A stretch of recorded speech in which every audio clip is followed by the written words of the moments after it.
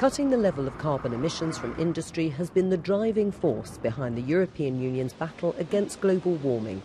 In order to hit a 20% reduction target by 2020, they came up with the idea of a carbon market. Great in theory, but after 8 years, the project is at risk of going up in smoke. Some believe it was doomed from the start. It's always been dead in the water. It's really time for the EU now to put its energy and impetus in alternative policies, and that's what investors want to see before they all flee away. The EU ETS is not synonymous just with climate action. There are many other things that the EU could be doing. The EU emissions trading system, the world's largest carbon market, was set up in 2005. The idea to put a price on carbon and let industry decide whether to clean up their act or pay for their own emissions.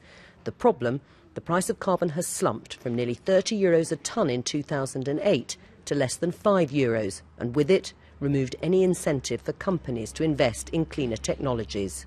This German steelworks company just over the border from Strasbourg decided the way forward was to invest heavily in green technology. As a result, it's cut its CO2 emissions by 25% since 2005 and is leading the way in the electric steelmaking industry.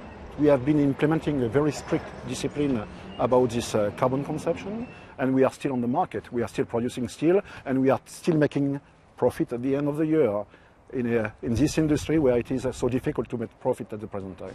BSW is one of the success stories, but it hasn't come cheap, particularly in a recession when competing against American and Chinese companies who don't operate in a carbon market.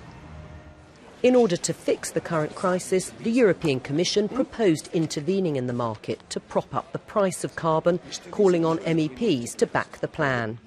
I'm really worried and uncertain about what the future holds.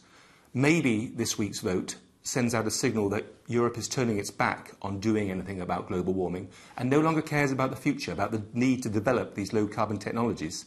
If that's the case, then we are cutting our own throats. But fears that an increase in the carbon price might boost energy costs, which would then be passed on to consumers, resulted in MEPs voting against the proposal. I voted against because this is a short-term solution which is not really a solution. I think that ETS is facing problems, but that they need structural changes. More than half of Britain's Tory MEPs also voted against the plan, to howls of hypocrisy from their coalition partners. The Liberal Democrats say David Cameron's claim to care about the environment, highlighted by this trip to the Arctic, is now all but a distant memory.